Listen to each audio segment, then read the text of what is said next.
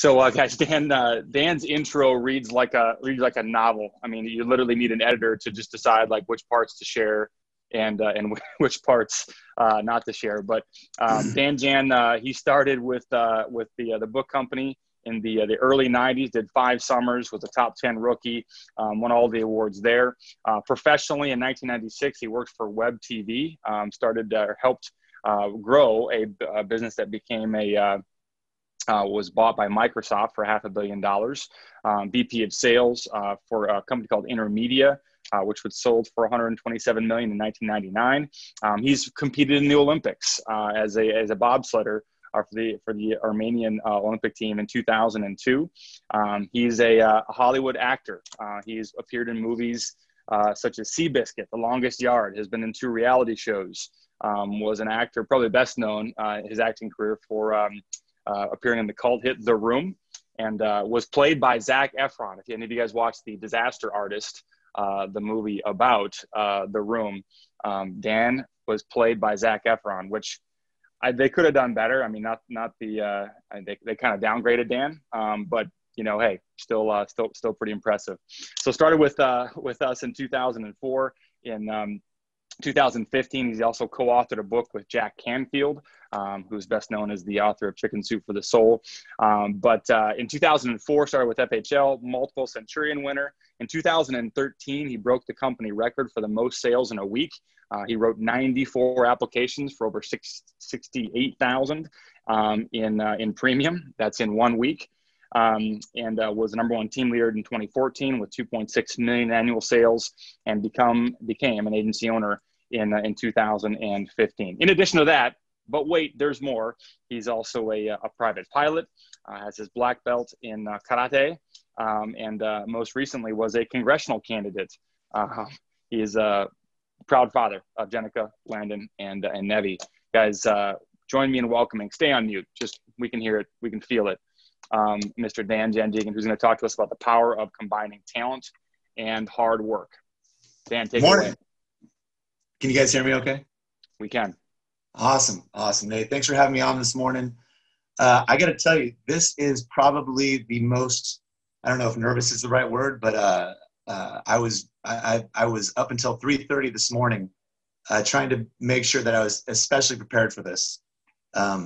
And I'll share with you throughout my talk today why that was so important to me. But suffice it to say, the group of leaders that you guys are surrounded with are amazing. I've known Travis and Nate for years, 2 of the most unbelievable people I've met. I always joke around that Nate's been given way too many blessings. You shouldn't be that good looking, be able to speak that well, and be that talented in the field all at the same time. That should be spread out a little bit more evenly. So just hold him to a high standard. It's great to have Amanda on this call. Arndt, great to see you in Cleveland. Tuma, all you guys, this is just really exciting for me. But it's interesting. You guys are going to see that there's a little bit of a theme going on here tonight or this morning. And my kind of story for you guys will start in the 90s because I was kind of a child of the 80s and 90s.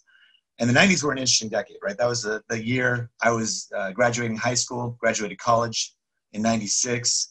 Did my Southwestern career, started that, which has led very directly here. That was the decade that the Cold War ended, right? That was the World Wide Web's debut. That was when cell phones started to take place, for those of you guys that are a little bit younger. That was the decade of Clinton, right? The Monica Lewinsky scandal. That's when the Branch Davidians out here, about an hour and a half from me, took over Waco. Oklahoma City bombings happened in that decade. The O.J. Simpson trial, the LA riots. But that was also the year that a young college graduate created a dynasty and started that process. Now, I know you guys are on mute, but how many of you guys know who Sam Bowie is? How many of you guys know that name? Right? Sam Bowie, if you don't know the name, was the #2 pick in the 1984 NBA draft. Hakeem Olajuwon was #1. And Sam Bowie was #2. And the reason this is so important to this call this morning is because the Portland Trailblazers went with Sam Bowie as the #2 pick. And I'm sure Sam's a great guy. But the #3 pick, the guy who dropped all the way to #3, was a guy by the name of Michael Jordan, picked up by the Chicago Bulls. tell me that the Timberwolves or excuse me, the Portland Trailblazers are not still hurting from that one. So we all know the story, right? Michael Jordan came to the Bulls and took a franchise that was absolutely horrendous and turned it into a dynasty.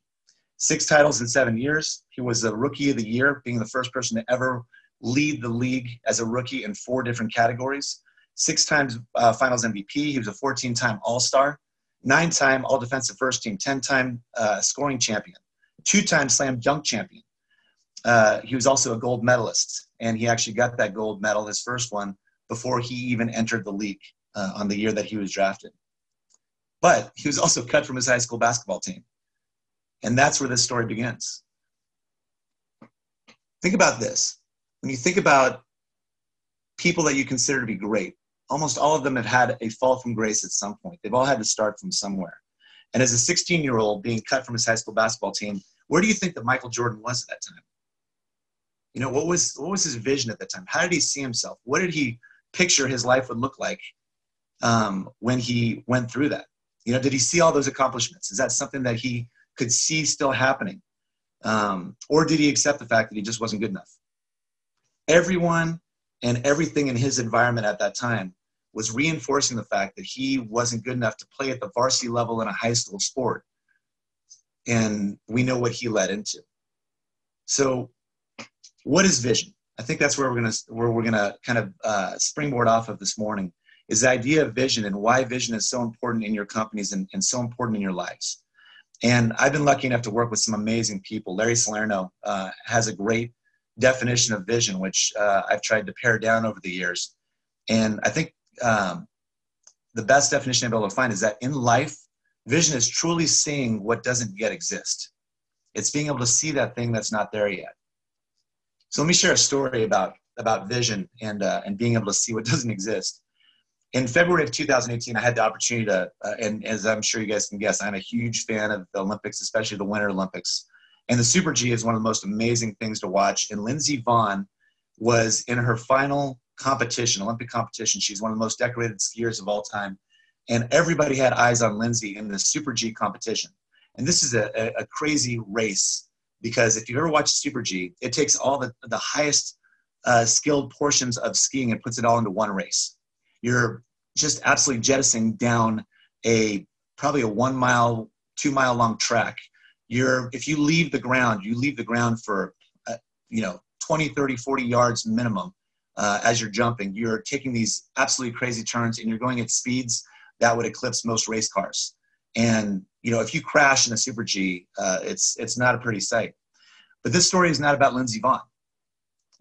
While I'm watching this, it was amazing. NBC was showing this event, and they always show the top 15 to 20 skiers in an event.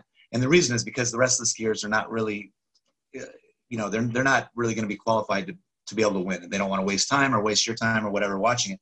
And so as you watched, Lindsey Vonn was the first one to go, had a decent run, but pretty obviously was not going to be able to take that medal. And as the race went on, there was a great story about a woman by the name of Anna Weith, who was from Austria. And her story was amazing because she's a top skier, but she had broken her foot the year before, and they didn't even know if she'd be able to compete. But this story is also not about Anna Weith. This story is about when they when Anna had gone and she had an unbelievable run and was given the accolades by NBC as being the gold medalist, and they left and they started watching another Olympic event. They moved on from that. And about 5 minutes in that event, they put a big special bulletin on the screen and said, hey, we need to go back because something absolutely amazing happened. And they went back and they showed a recording of this little Czech girl flying down the track. Now, to give you a little bit of background on her, she's a snowboarder. She's a phenomenal snowboarder, not known as a skier at all. She borrowed a set of skis from Michaela Schifrin, who didn't end up skiing in that race. So she borrowed skis, and they're showing her coming down the track. And you can watch this. It's amazing to watch on YouTube, because if you watch the actual feed from the NBC Olympics, they are showing her come down the track, and there's no commentary. Nobody was watching her. Nobody was doing anything. But as she came down to the bottom third of the track, you knew that she was putting herself in a position to win this race. And she ended up winning by 0.01, 1/100th of a second. She took the gold, and her name's Esther Ledecky, and she took the gold and absolutely shocked the world. And they asked her, they said afterwards, what did you do? How did you do this? Because if you look at her at the end of the race, she's not jumping for joy. She's looking at the scoreboard with her mouth wide open. Can't believe that she's actually won this race, much less medaled. And she said, you know, when I went down, I had a vision in my mind of the exact run I needed to do to get down the track the fastest. She pictured it. She ran it. She saw what was possible, and she accomplished it. So the question for today is, how do we turn that vision? Every one of us should have a vision, right? How do we turn that vision into reality? And I think there's 3 keys, in my opinion, to taking a vision, taking something that you want to accomplish and making that your reality. And the first of those 3 keys is passion. You need to know what your passion is. Let me just tell you, I don't wake up in the morning excited about insurance. It's not the thing that gets me fired up. It doesn't get a fire lit under me. You know, but you've got to find out what about the industry gets you excited, no matter what industry you're in. You know, is it the money? Is it the ability to be able to support your family at a high level? Is it ownership in a company? Is it the challenge, right? Taking on something new that maybe you haven't done before, that you haven't done at a certain level before. Maybe it's just being able to have an empty schedule, right? Being able to do what you want when you want and not be part of a job. Maybe it's to protect families. You've had family members that have gone through something like cancer, and you have a passion of protecting other people. You know, we have so many people that, especially with what we're going through in the world right now, that are passionate in what they do, and we love them for it, right? Healthcare workers right now, our first responders are so passionate. They're going to work. A lot of people are working in areas where they don't have masks, they don't have gloves, and they're still having to go to work, and they're having to perform to save other people because they're passionate about saving other people. You know, think about the people that you see in your life on a day-to-day basis that are passionate about things that you think are absolutely crazy, right? Maybe it's a server in a restaurant and they just love their job. You know, maybe it's the garbage guy that you see every Tuesday morning that's just smiling and whistling. You know, we see YouTube videos of these guys, you know, doing the moonwalk and picking up garbage and loving their job. They're passionate about what they do.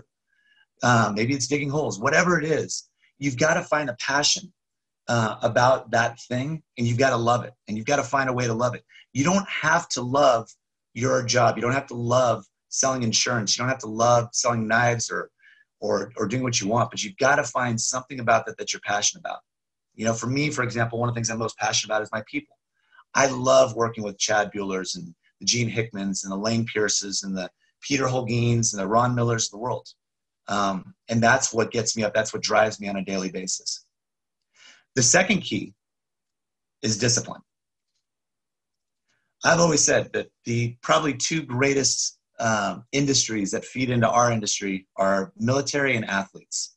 If you look around, there's a lot of people that fall in those 2 categories within our businesses. And the great thing about discipline and when it comes to those is that, you know, if you're in the military or, you know, if you're an athlete, for example, you have to have discipline. You know, it takes tens of thousands of hours to be able to do what some of these top people do. Greg Louganis used to talk about the amount of, you know, the thousands of hours that he would put in to make one dive, right? He was one of the, you know, most renowned divers in the world. But that dive would only take, you know, fractions of a couple of seconds. You know, from the beginning to the end, that's all it took before you would hit the water.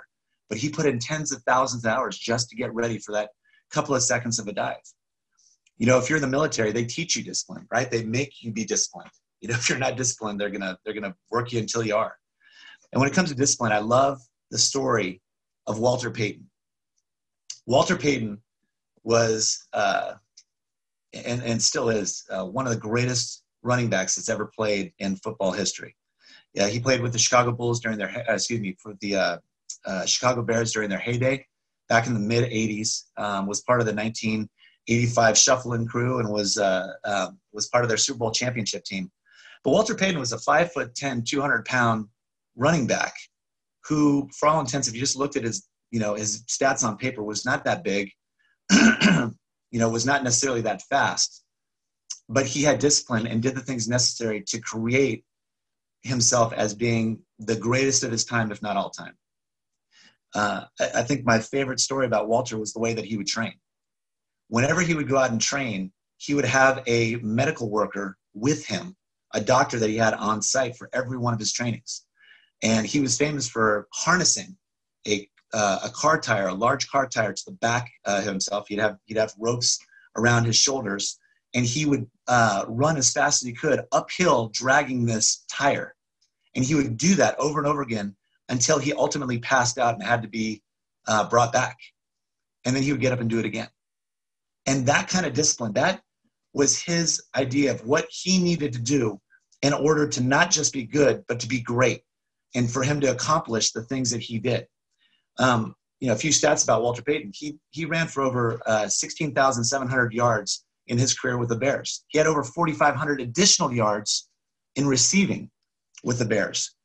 And if you break all that down, he averaged 4.4 yards per carry with the Bears. And if you're a football fan of any kind, you understand that when it's first down, you've got 4 tries to make it 10 yards. And if you've got a guy on your team that averages 4.5 yards per carry, he's getting you what you need in basically your first 2 plays. And that is somebody who's taking a team to a new level with his individual commitment because of his discipline and wanting to be great. The third key is relentless. You've got to be relentless. This takes me back to Michael Jordan. Michael Jordan is probably best known for rising to the occasion. He still does it now. He runs a lot of camps, and if you challenge Jordan, he flips it on. It's just a different level that he brings it to. And you can see story after story after story of Michael Jordan. When somebody calls him out, it's something that you are just not supposed to do, especially if you're going to play him in a big game. But back in June of 1997, Michael played in what was a very well-known game known as the flu game. And this was Game 5 of the NBA Finals. And this series was played against the Utah Jazz, and it's a great series. The first 2 games were won by the Bulls. And the second 2 games, the Jazz came back and really annihilated the Bulls on that 4th game. And it was well known around the league that Michael had been battling this flu throughout the series. And going into Game 5, it had gotten so bad, especially because he hadn't given him the opportunity to recover, that most of his teammates knew that he was not going to be playing in that game. It just wasn't going to happen.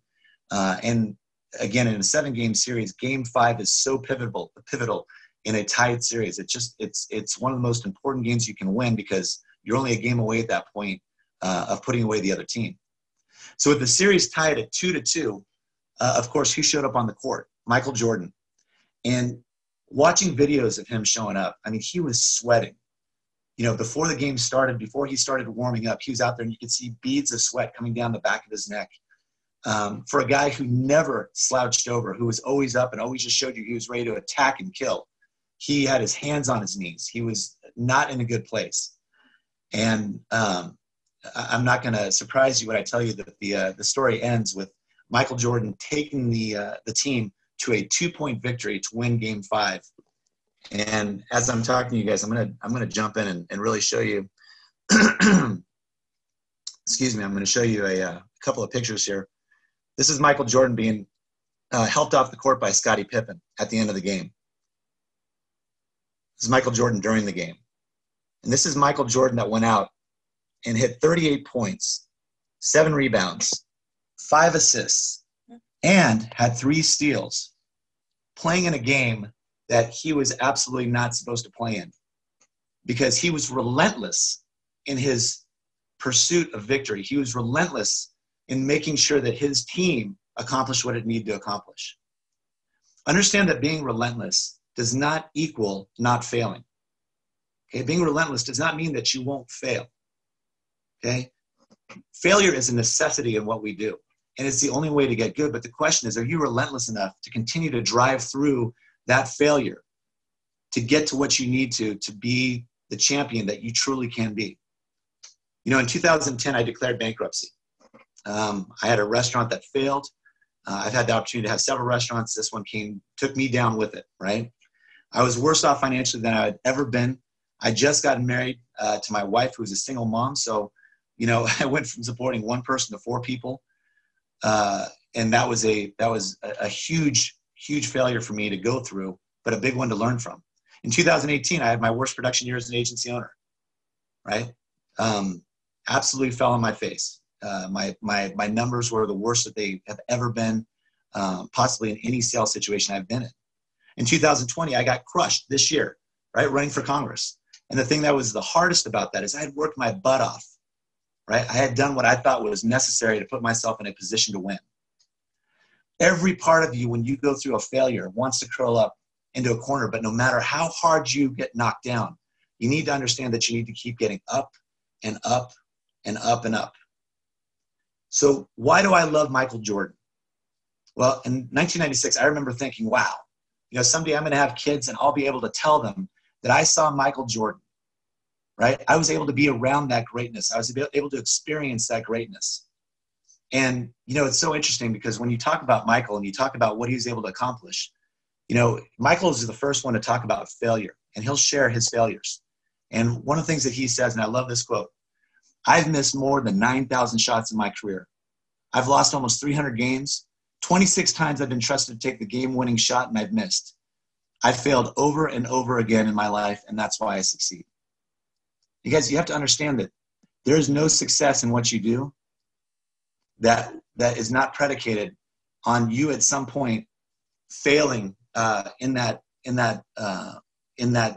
thing, whatever it is. All of us fail. It's just whether or not you're going to pick yourself up and go from there. It's interesting for some of us.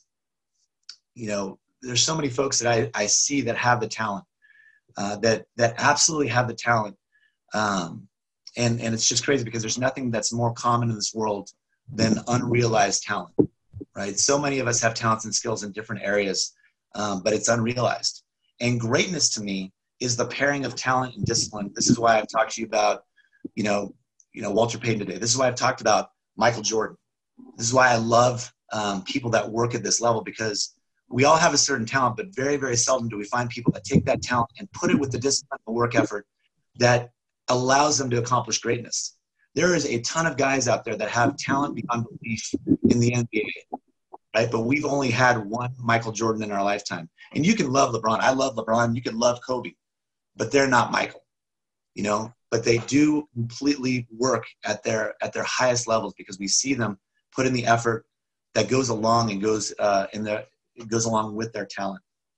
So I want to wrap up with one last quote, and I love this because it's something I think about on a regular basis. This is my definition of hell, and I can't say that I came up with this. This is an anonymous quote, but I heard it decades ago, and I think it's important to think about. The quote goes like this: "On your last day on earth, the person you become, on your last day on earth, the person you became will meet the person you could have become." You guys, find your vision, be passionate, disciplined, and relentless in achieving it, and learn from your leaders. You guys are surrounded by the very best. Kelly Conity asks, about your best week. How much of that did you envision before that week started? Did you envision those families getting protected and the activities needed to get you there? That's a fantastic question because I can be honest and say no. I absolutely didn't envision that before the week started. That year I was working just Train Wars. I was in my that was the year that we actually had the top team in the country, and I had gone out because we were starting to fall off of track. That was Presidential Performance Week. It was in the first quarter, and I was very conscious of the fact that our team wasn't getting where they needed to get to. They just weren't. We were doing well, but we just you can smell it in the air when you can feel that kind of decrepitness kicking in, and people are about to get off. And so I went out and challenged Ron Miller, and Nate actually did a great interview about this years ago. But I went out and challenged Ron Miller to go out and who could have the best work numbers for that first day in the field. And I had nothing set up. We were down in Trainmore, about 4 hours away from my home, and went out that first day and put in the work habits, but had a really good day. I think I ended up with 7,000 or 8,000 in premium, which was a great way to start off a Trainmore. And then going into the second day, Ron started upping the ante. And so we started, he wasn't at the Trainmore. We were talking on the phone, but I had an accountability partner. I had somebody who was driving me all week, and somebody who was an amazing salesperson, still is the number one person in the company, and just wanted to I wanted to show him that I was still relevant. And so that's where I started to kind of create my vision for the week. I thought, wow, if I can do it one day, maybe I can do it for 5 or 6 or 7 or 8. And by the time the week rolled around, I was only at about 40 or 45,000 by the end of the week on Friday. And I had over 5,000 in cancellations that had already happened at that point. And I remember thinking, there's just no way. I mean, I've got 3 more days if I want to try and beat Jack Clark's record. But Ron was still, he's known for sandbagging. He doesn't really give his stats during train wars. You hear about it after it's all done. And I just knew he was there with me, and I wanted to beat Ron. And so my vision was about every day going out and hitting the eagle. And, everybody went home from the train war. I stayed out there by myself on Saturday and worked, and Sunday and worked, and Monday and worked, and came home on Tuesday and ended up beating Ron by less than a handful of apps. So it was a vision that was happening as we were going, but it was a short-term vision. It was never planned for, but when we were in the middle of it, the plan began, and the plan is what got us to the finish line.